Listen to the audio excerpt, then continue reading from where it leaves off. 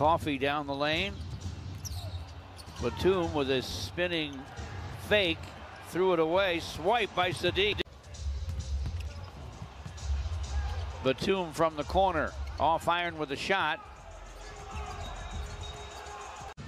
And he's pulled the Pistons to within 3.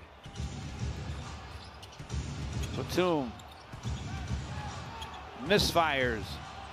Possession for the Clippers. Batum lost it to Sadiq Bey. Josh Jackson down the lane to the basket, blocked by Nick Batum, who had 5 blocks last night. Possession for the Clippers. Batum lost it to Sadiq Bey. Josh Jackson down the lane to the basket, blocked by Nick Batum, who had 5 blocks last night. Screen from Cousins.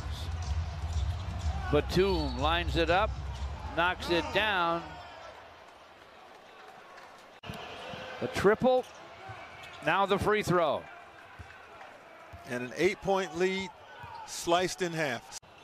Rondo has it. Batum from midcourt misses.